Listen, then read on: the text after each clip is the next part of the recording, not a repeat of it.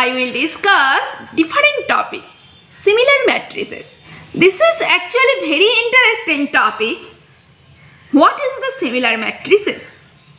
We all of us know from every linear transformation we can generate a matrix, and I will discuss today two different matrices, but they are similar, means some property of similarity are equivalent of these two different matrices. And this is our goal of this lecture. What is this actual similar matrix and what is the properties of similar matrices? At first, I will start by an example. Consider a linear transformation f from R3 to R2 defined as f of x comma y comma z equal to x plus y comma y plus z. For this, consider two ordered bases for R3. At first, consider standard basis which is denoted as beta 1, 1 0 0, 0 1 0 and 0 0 1. Similarly, consider one basis in R2 which is denoted as gamma 1. This is 1 0 and 0 1. And consider another basis in R3 which is denoted as beta 2. This is 1 1 0, 0 1 1 and 0 0 1. And similarly, consider another ordered basis in R2. This is not standard basis in R2. This is denoted as gamma 2. This is 1 0 and 1 1. Now I will say the matrix representation with respect to the basis beta 1 gamma n and another matrix representation which is denoted as B with respect to the basis beta 2 gamma 2. Notice here f of 1 0 0 is equal to 1 0, f of 0 1 0 equal to 1 1, which we can write with respect to this basis gamma 1 1 0 0 1 as 1 times 1 0 plus 1 times 0 1 and f of 0 0 1 equal to 0 1. Therefore, the matrix representation with respect to this basis beta 1 and gamma 1 would be, just write it as column wise 1 0 1 1 0 1. This is the matrix representation with respect to beta 1 gamma 1. Now I will see the matrix representation of this linear transformation with respect to different bases beta 2 gamma 2 of same linear transformation f of x comma y comma z equal to x plus y comma y plus z. Here f of 1 comma 1 comma 0 equal to 2 comma 1, and since gamma 2 equal to 1 0 1 1, that means this would be 1 times 1 0 plus 1 times 1 1, and f of 0 1 1 would be 1 2. This is equal to minus 1 times 1 0 plus 2 times 1 1, and f of 0 0 1 equal to 0 1. This is equal to minus 1 times 1 0 plus 1 times 1 1. That means the matrix representation corresponding to f with respect to the different bases beta 2 and gamma 2 would be, here the coefficient 1 1, that means write it as a column. Here the coefficient minus 1 2, this is minus 1 2 and this is minus 1 1. Okay, this is the matrix corresponding to this f with respect to the basis beta 2 and gamma 2. Are you getting? Well, means with respect to the different bases beta 1 and gamma 1 and beta 2 and gamma 2, I will get two different matrix of same linear transformation f of x comma y comma z equal to x plus y comma y plus z. Okay, and the actual concept is, consider a linear operator T from vector space to vector space and u1, u2, un be the basis vector of the vector space. Consider A is the matrix of T with respect to u1, u2, un such that T of uj equal to summation I equal to 1 to n aij ui, where tu1 tu2 up to tun equal to u1 u2 un times a. And consider if v1 v2 vn be the another basis, then obviously vj equal to summation I equal to 1 to n xij ui, where v1 v2 vn equal to u1 u2 un times x. Now applying t both sides, then this would be t vj equal to summation I equal to 1 to n xij times t ui, which is equivalent to actually tv1 comma tv2 up to 2vn equal to tu1 comma tu2 up to tun times x. And notice tu1 comma tu2 comma tun equal to tuj equal to summation I equal to 1 to n aij ui. This is equal to u1 u2 up to un times ax. Now write u1 u2 un as a v1 v2 vn. Notice v1 v2 vn equal to u1 u2 un times x. That means this is equal to v1 v2 up to vn x inverse times ax. Okay, and consider this x inverse ax as a b. Then the matrix T with respect to the basis vector v1 v2 vn is b. And this is the actual concept of the similarity. Here I have considered it with respect to the basis u1 u2 un, the matrix is A, and I have got with respect to the basis v1 v2 vn, the matrix would be capital B. Then, so the definition is, consider AB belongs to n cross n matrix over the field K. Then A is similar to B, which is denoted as A equivalent to B, if there exists an invertible matrix X such that B equal to X inverse AX, then we can tell A is similar to B or A is equivalent to B. This is the definition of similar matrices. Actually, two matrices A and B are called similar if they represent the same linear transformation T with respect to different bases, which is noted as A equivalent to B, and this is another definition. A and B are similar if there exists an invertible matrix X such that B equal to X inverse AX. Okay? OL.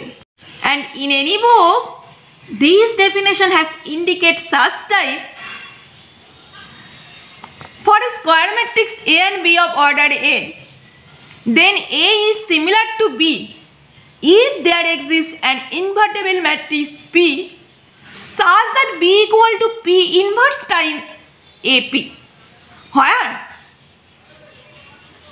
any invertible matrix for any book has indicate as P. Then we can tell A is similar to B, and the notation is such type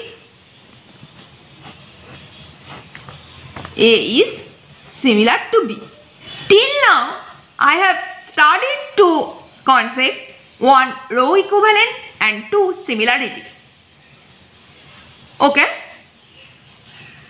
And what is the concept of row equivalence? In my hand, I have two different matrices. When we can tell these two matrices are both row equivalents, reduces these two matrices as an equivalent from, then always I will get same solution of these two different matrices, and we can tell these two different matrices are row equivalent from, and this is the concept of similar matrices. Are you getting? This is some nice property of similar matrices. One property is similar matrices always have same eigenvalues with multiplicity. And the proof is such type: A is similar to B if there exists some P as A equal to PBP inverse. And from this expression we can write P inverse AP equal to B. Therefore, since we have to prove similar matrices always have same eigenvalue with multiplicity, that means we have to prove characteristic polynomial of these two matrices are always same. That means determinant of A minus lambda I equal to, just put the value A equal to PBP inverse. That means this is equal to determinant of PBP inverse minus, we can write lambda I as lambda PI P inverse. Now from this expression we can write determinant of P times B minus lambda I times P inverse. And by the property of determinant, this is equal to determinant of P times determinant of B minus lambda I times determinant of P inverse. Now cancel this part. Then this is equal to determinant of B minus lambda I. That means I have got determinant of A minus lambda I equal to determinant of B minus lambda I. Therefore, obviously, similar matrices have same eigenvalue with multiplicity. Okay? But converse not always true.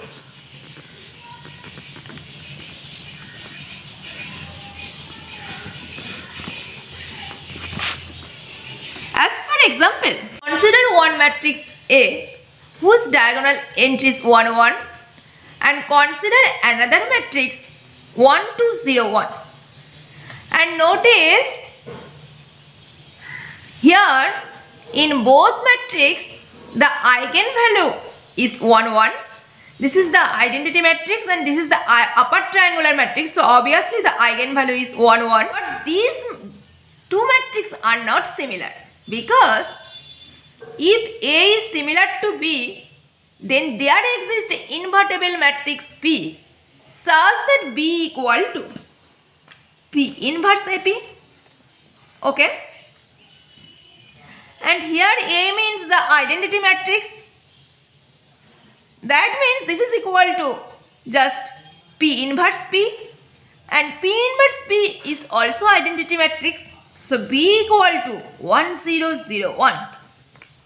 But here B is different matrix.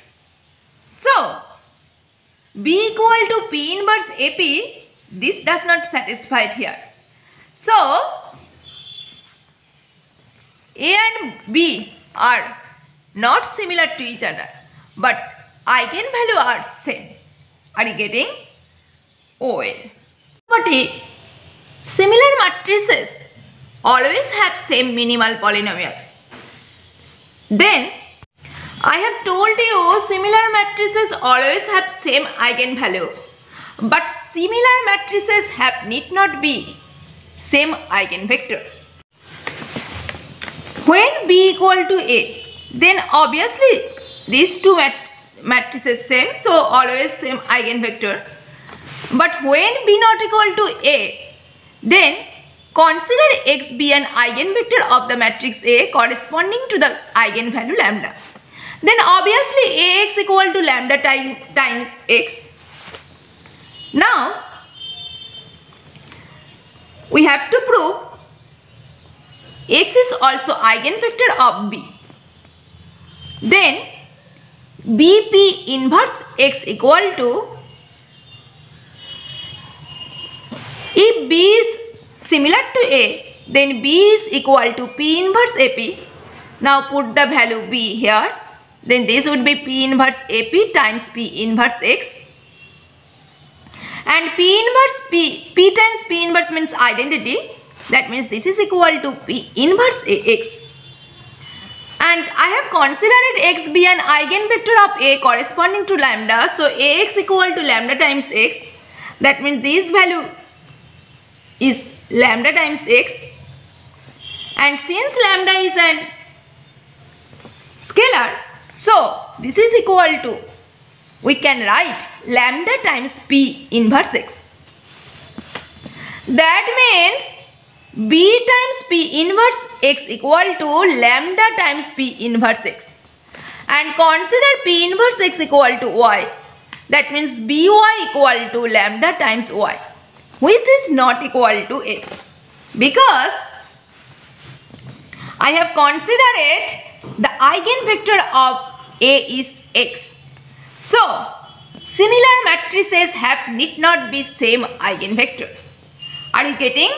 OA. Exists also other property. Let A and B be the n cross n matrix over the field F such that A and B both similar matrix.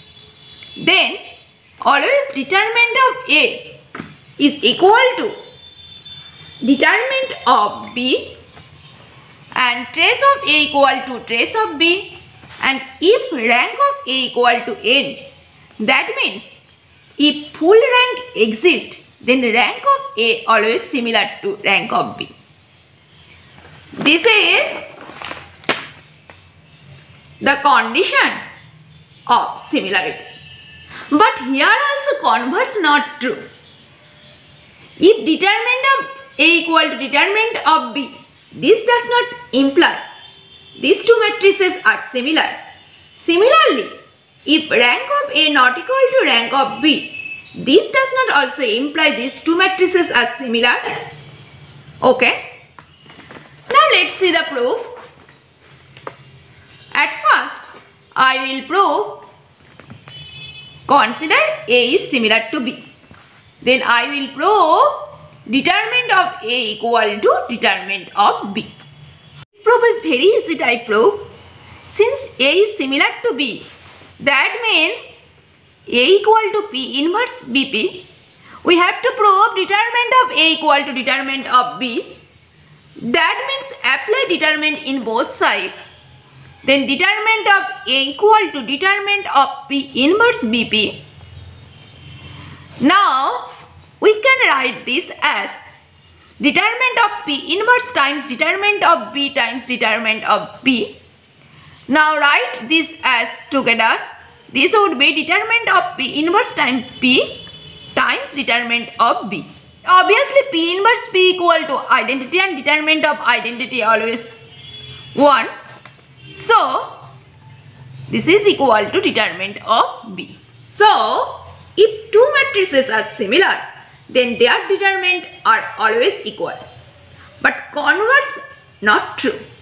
Now I will prove the third property. If rank of A equal to n, that means A has full rank, then always rank of A equal to rank of B. The proof is such type, as rank of A equal to n, then by the rank nullity theorem we can tell rank of A plus dimension of null space equal to dimension of Fn. Since rank of A equal to n, So obviously dimension of null space is equal to 0. And we have to prove null space of B equal to only 0 vector. For this, consider V belongs to null space of B. That implies BV equal to 0. Now multiply both sides by P. Then I will get PBV equal to P times 0 equal to 0 vector. And obviously PB means A times P inverse V equal to 0. That means P inverse V consists the null space. That implies obviously P inverse V equal to 0. Now multiply this equation by P. Then P times P inverse V equal to 0. P means obviously this is 0, and since P times P inverse equal to identity, then that implies V equal to 0. And since V equal to 0, that means obviously dimension of null space is only contains 0 vector. And since dimension of null space only contains 0 vector, then by rank nullity theorem we can tell rank B equal to N. Are you getting? OL. We will see if A and B both similar matrices, then their trace always same. And this proof is very easy type proof. Consider trace of B, and since A is similar to B, so obviously B equal to P inverse AP. Now consider the property trace of AB. We all of us know trace of AB equal to trace of B. Consider one matrix P inverse A and another matrix P. Then apply the condition trace of AB equal to trace of BA. Then this is equal to trace of P inverse P times A. And obviously P inverse P means identity. That means this is equal to trace of A. That means trace of B always similar to trace of A when A is similar to B. Are you getting? OA. Today I will stop here. In my next video I will discuss new concept of linear algebra. Diagonalization. What is the concept of diagonalization? But at first I will highly recommend you, please see today's video with pay attention, because this idea is very important for any competitive exam. See you soon, stay safe and stay positive always. And don't forget to subscribe my channel for more videos. Thank you so much.